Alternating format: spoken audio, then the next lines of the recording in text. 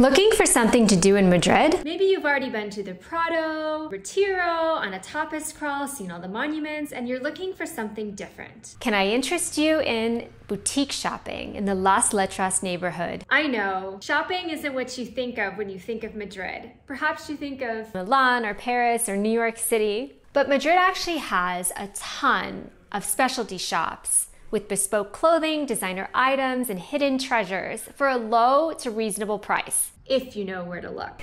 In this video, we demonstrate a sample of some of the most unique boutique shops in the most special neighborhood in Madrid. Every time we include a price, you'll hear a in the video. Entonces, vamos de compras, timid investors. To the boutique shops we go.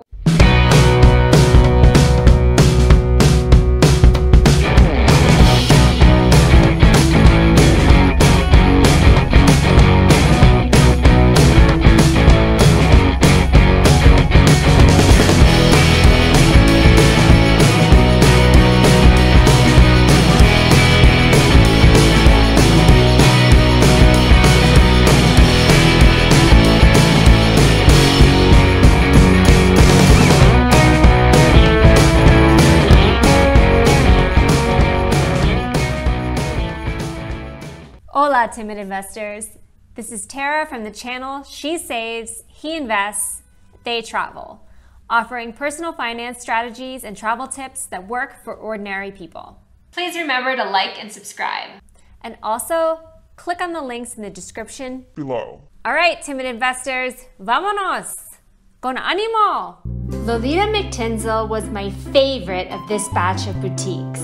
The hours of operation are unclear, and if the owner needs to take a call or run an errand, she closes the shop. But such is the life of a small business owner. But it was totally worth the wait. Dresses are feminine, detailed, princess and/or ballerina-like. They appeared to be from another era. They even have long gloves. The items in the store are sheer feminine elegance. I can't sing the store's praises enough. I could have spent hours in this shop. I bought 2 hats, a hairband that doubles as a belt, and a dress. Let's see. No, you don't want to wear the hat? Tiny teeth. Oh, so cute. The dress I am modeling in this video was out of the €29 bin. I went back and bought a pair of fruit silk pants out of the same €29 bin. I love the €29 bin. It's full of tiny pieces of clothing that the owner probably wants to get rid of, but they're just my size. Okay, I think we have a winner. Oh yes, with that.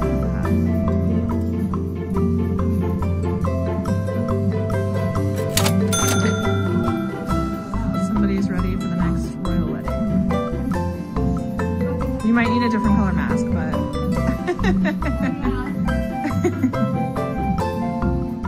Okay, what do we have, Tara? Yeah, headband. If you want to look like Audrey Hepburn. Yes.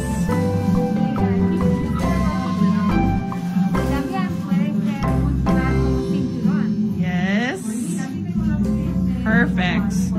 Tie it in the back, tie it in the front. So versatile. Perfect. Madrid Al Cubo is a totally original shop, which is close to Puerta del Sol and offers keepsakes and gifts featuring Madrid, but moving away from the idea of the typical souvenir. Designer objects related to the city, photos, books, t-shirts, dolls, etc. can be found. Como Madrid, it's like the Real Madrid like song.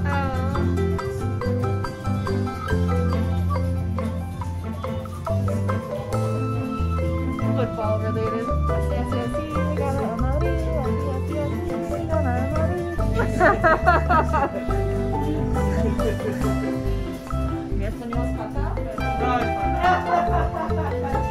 There are a lot of inside jokes about the city and just funny items in general, such as framed pictures of paella or tortilla in the form of pie charts, Renaissance paintings of nude women featured on old-fashioned Playboy covers, and of course, Madrid is the new bitch t-shirts.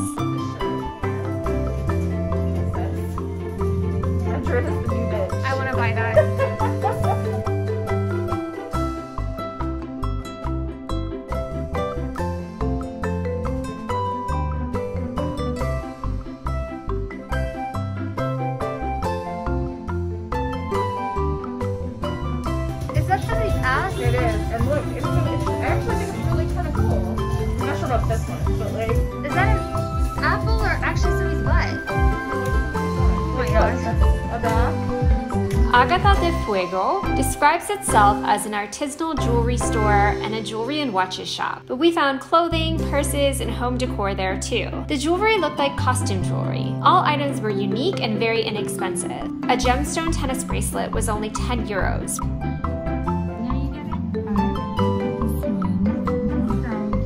Right? An adjustable? 12 euros. There were a lot of pieces of jewelry that I liked and wanted to buy. One could spend hours in the store, as there were thousands of pieces of jewelry. I bought 2 decorative lanterns for my balcony and interior patio. Good on the interior patio.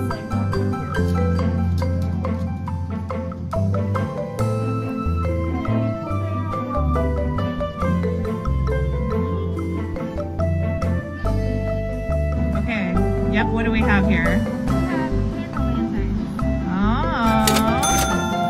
Oh, very nice. Like some tile.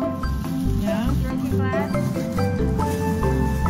La Baseta describes themselves as a feminine, egalitarian, and hedonistic fashion store of sustainable clothing designed and made in Spain with respect for people and the environment. They started in Madrid at the turn of the 21st century. Clothing is made from organic materials. They partner with other brands and artists such as Marc Jacobs, the Thyssen Museum, and the New Museum of New York. I didn't notice any of that in the store, but the items are cute reminders of Madrid and the clothing designs were colorful and artistic.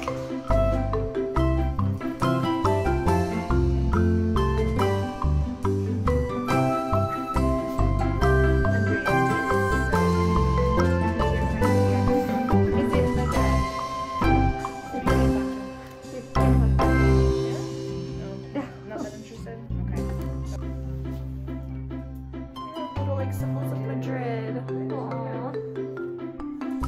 Cute. What is that? Puerta Alcalá? I think that's like a football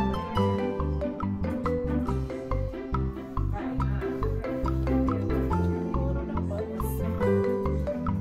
Oh, signore.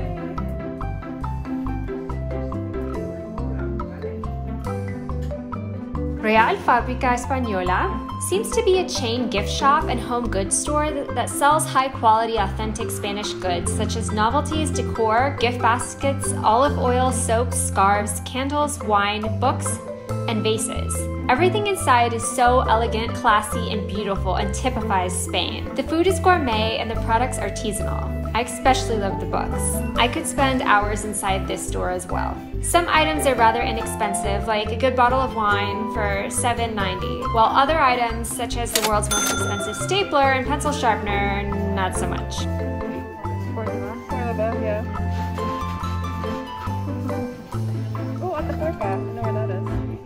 Never heard of It's that. outside of Burgos. It's where the oldest human remains were found in the world. Oh, wow. There's a whole museum and everything. I bought the Pueblos de España book you saw modeled in the video. I also got a candle that smells like orange, which has lasted me for months, and I get a lot of compliments on it.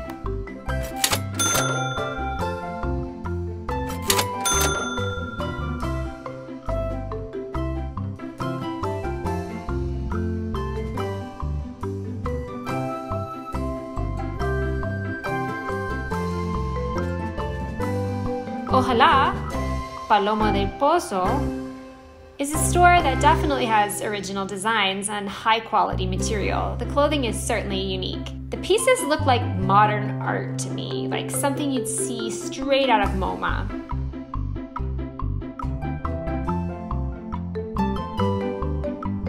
But they're not my style, and I thought they were a bit overpriced. Everything was too big for me, too. In conclusion, here are some of the items I have purchased in boutique shops in the Las Letras neighborhood so far. You have already seen some of these items in the other boutique shopping videos, and if not, be sure to check out those videos too. There are so many boutique shops in this neighborhood that we had to split the video into several parts. We'll wrap up this series by doing a top 5 video going into depth explaining why we chose 5 of the shops as our favorite.